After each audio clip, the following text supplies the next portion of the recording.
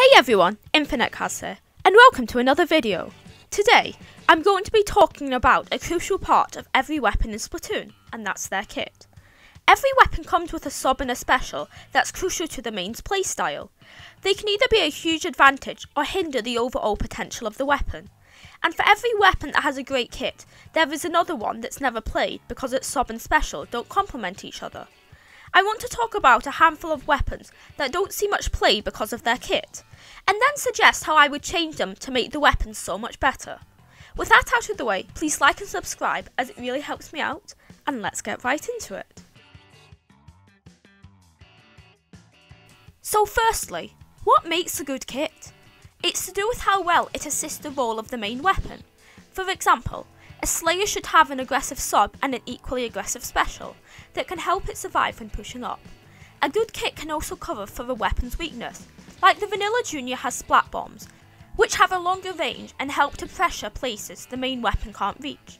When it comes to a special, it should be about complementing the main's role, while also enhancing it so you can become a threat. An example of this is the suction bomb launcher on the 5 in Splatter Scope, which helps dish out lots of pressure and pain while not affecting your vulnerability or position as long as you use it correctly. So let's now move on to some weapons that I would change the kit of to help them achieve their maximum potential. Firstly, I want to talk about a couple of Slayers. The Dapple Dualies are a mobile, short-ranged and very lethal weapon with a very fast 3-shot kill.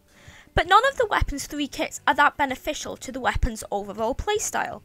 The Vanilla has Squid Beacons and Suction Bomb Launcher.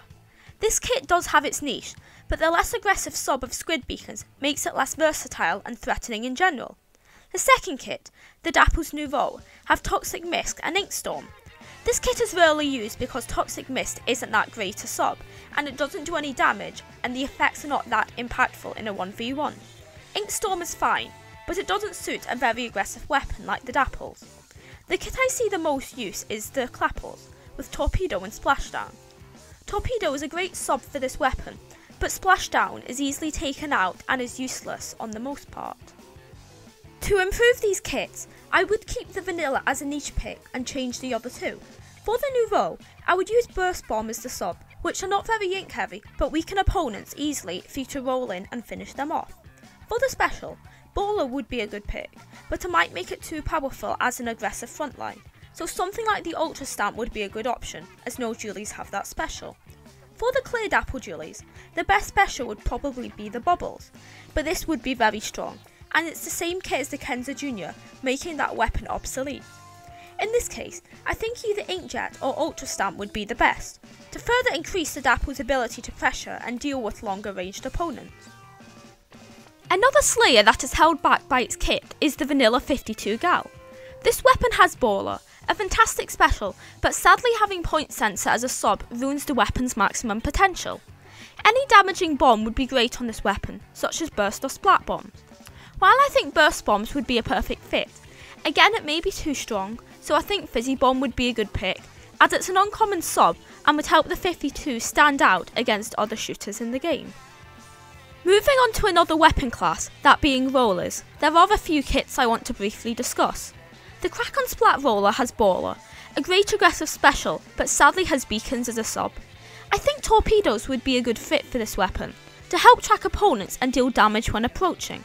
The Vanilla Roller has Curling Bomb Splashdown, which is good for movement, but Splashdown does hold the weapon back. I think Burst Bomb Launcher could be a good pick, as it applies a lot of pressure, but wouldn't be too powerful with a one-shot weapon. Moving on to slightly longer ranged weapons, I think the Splatbrella could have another kit. The Sorella has auto bombs, but I think a better bomb such as Splat or Suction would be great. Fizzy bombs could also help with mobility and further range paint coverage.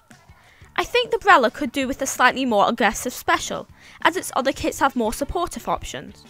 Ultra Stamp could be an interesting pick, as well as Bubble Blower to provide pressure to a wide area. A weapon that doesn't see a lot of play is the Mini Splatling, and I think a good kit could help this weapon become more used. The Vanilla has Burst Bombs, which is great for up close fights and pressure, but Tentamissiles do not pair that well with it. I think the Mini could do well with Booyah Bomb or a Bomb Launcher, but the Pro still outclasses it so much that the main weapon itself would probably have to have some changes to make it usable. The Kenza Mini has Ultra Stamp, a great aggressive special, but is held back by Toxic Mist. I think it could have beacons to complement its good mobility, as the other two kits have damaging bombs. Now let's talk about the Rapid Blasters. The regular Rapid has 3 kits, the best one being the Kenza with Torpedo and Baller. This kit is good, but is quite offensive and I wish there was a more supportive option. I think a good sub would be Sprinkler, as the Rapids don't paint that well and therefore struggle to get their special quickly in a match. As a special, I think Booyah Bomb could work, as no blaster has it and it's a great support option. I think the Vanilla and Deco Rapid Blasters see no play, so I would change the Vanilla as it's not drastically changing the weapon's playstyle, just making it better at its job. Now let's move on to one of the most infamous weapons in the game, the Gootuber. This weapon does have potential, but is held back by its awful kit. The vanilla Gootuber has Suction Bomb and Splashdown, which does not complement the weapon in the slightest. The custom has Curling Bomb Inkjet, which is very aggressive and again does not go with the weapon that well. To change the kit, I would alter the vanilla and replace it with torpedoes, which would go well with the weapon's mechanics. As a special, I think Splat Bomb Rush would be a good choice, as it can be paired with almost anything and helps the Gootuber with paint and pressure. And other specials such as Ink Storm or Bubbles could also be a good pick for painting and pushing people away. Now let's move on to some backlines. First and foremost, the Kenza Chargers kit should never have been released. Sprinkler as a sub is decent, nothing amazing, but it does help with map coverage and charging your special. But then you see what the special is and realise there's no point in playing this weapon. The Kenza Charger's special is Baller, which is just bad for this playstyle, as using it causes you to give up your position, and you are very vulnerable if you try to be aggressive. I think the Kenza Charger could benefit from a slightly more aggressive special, as it's a different playstyle, but not the Baller. I think the Inkjet could be interesting, as you can activate it at your sniping point and return back when the duration is over. However, I think Booyah Bomb would be the best pick, as it can either be offensive or defensive, but the armour allows you to have a lifeline, which gives it similar attributes to the Baller, but just makes it more suited to the Charger. Next, let's talk about the Explosion. The custom Explosion has Point Sensor as a sub, which again isn't a great pick. Both Explosion kits don't have an aggressive sub, but I think the Sprinkler assists the Bubbles more than the custom sub. I think Auto Bombs could be a good pick for the custom Explosion. They have a similar nature of the Point Sensors, but assist the Explosion more in pressuring opponents and dealing damage. The Auto Bomb can be thrown twice in one ink tank with a bit of sub saver, so it makes it a good fit for an ink hungry weapon like the Explosion. Lastly, let's talk about the custom E-Liter. This weapon is a far cry from the Splatoon 1 days. The vanilla E-Liter had Burst Bomb Echolocator, while the custom had Squid Beak and Kraken. The vanilla now has Ink Mines and Rain, which I don't mind, but the custom with Beacons and Bubble Blower isn't a great kit.